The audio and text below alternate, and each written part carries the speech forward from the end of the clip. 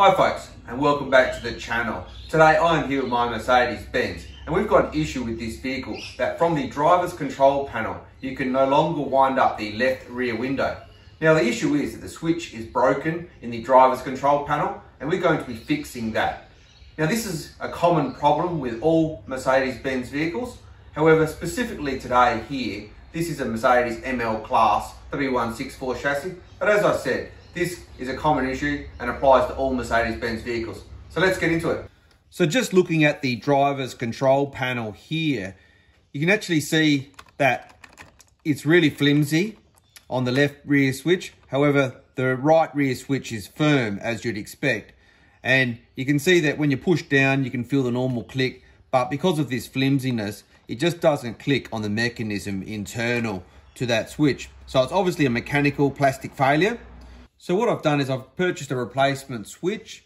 Now I understand that these can be hard to get hold of, so I'll put a link in the description of where you can purchase these. And we're going to pop that switch out and put the new one in.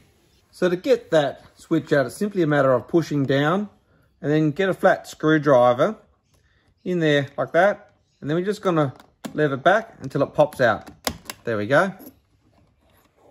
And we can lift that out straight away. So we take our new switch and we simply slide that in. Now we carefully just click that back into position, just like that. We can see that's fitting nicely. And then straight away we can feel that click is correct on the way down, and it's got the correct click on the way up. Now just to test, what we'll do is we'll swing that camera around.